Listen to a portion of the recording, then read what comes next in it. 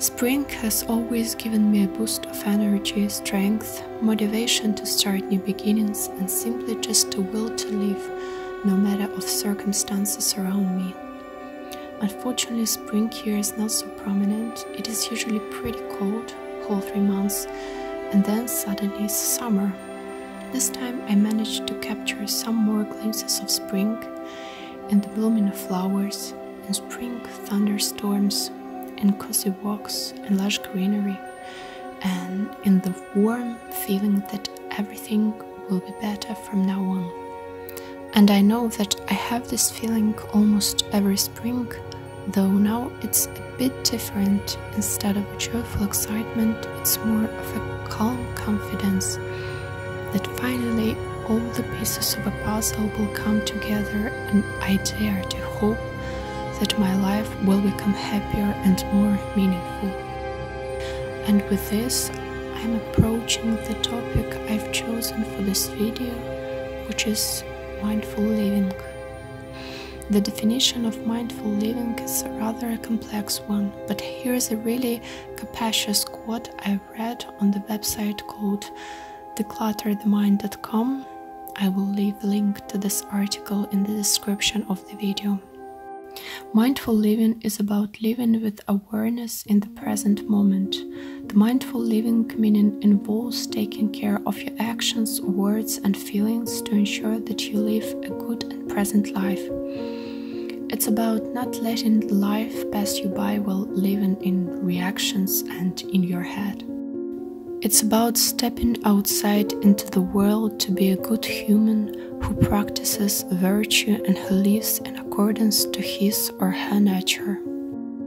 As soon as I started to practice yoga in my teenage years, when I was around 12 or 13 years, I discovered the world of mindful existence, as in yoga mindfulness plays a huge role.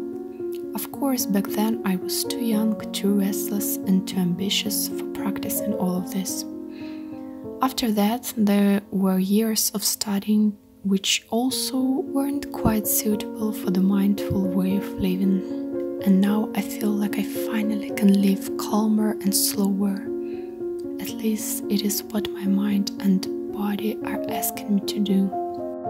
I always was that person who is living in the future, and also a very nostalgic about the past, but never in the present. For some reason, it is an extremely difficult thing for me to do. I am too afraid to be in the present moment because very often I have a perfect picture of how it should be, and usually it is kind of expectation versus reality situation. The reality usually doesn't match with the perfect picture I have in my head. So the coping mechanism for me, it is to not be in the present moment, but rather to live in the fantasies about the future. And as you can tell, it's not a very healthy state of mind. Right now, I'm really trying to live in the now and to enjoy the very small moments of my existence, no matter how small and unimportant they are. And let me tell you, it is not an easy task. So this is what I'm striving for. This is what I want to become, a mindful being living in the present and enjoying simple everyday moments, and maybe even someday achieving the state of being called ataraxia. When I studied at the university, I had a philosophy course, and I remember the lesson when we started studying Epicurus and his school Epicureanism, and I remember it instantly resonated with me. I want to be happy right now, not somewhere in a distant future, and to be grateful for what I am and what I have in my life right now. I also want to achieve that state of mind in which I wouldn't have the fear of inevitable death or aging or diseases which might come or not with aging. It is all part of life. The only certain thing in life is death, and we all know about this. But if we will think about this on a daily basis, we probably wouldn't do anything in life, because why bother if we're all going to die and everything is futile? But if it was the case, all humanity would very soon degrade or would never even achieve anything. The great discoveries would not be done, great inventions would not be made. We wouldn't have all these unbelievable technologies, and we wouldn't be able to travel through space.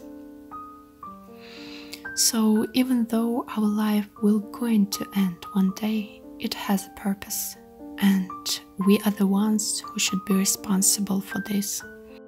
I know this talk turned out to be a bit somber for some people, but in reality it shouldn't be, as death is just a part of life.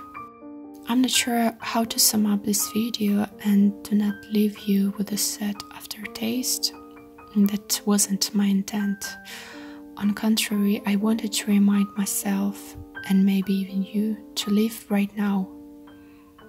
Not waiting for the bright future, not crying for the irrevocably gone past, but be right at this moment, because all we have is now.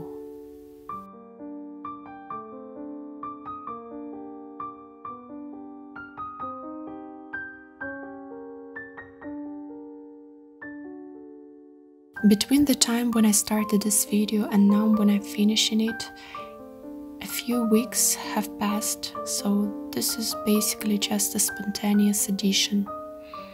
And this few weeks I had a series of unpleasant events which kind of shattered everything I was saying above. On the other hand, it is easy to be positive when everything is good, but it is extremely challenging to stay mindful and positive if everything around you is falling apart. So I decided to view this as a good exercising machine and to really work towards positivity and kindness, even if the world around me is not so kind to me. Hopefully in some of the new videos I will be able to tell you about the results of this experiment.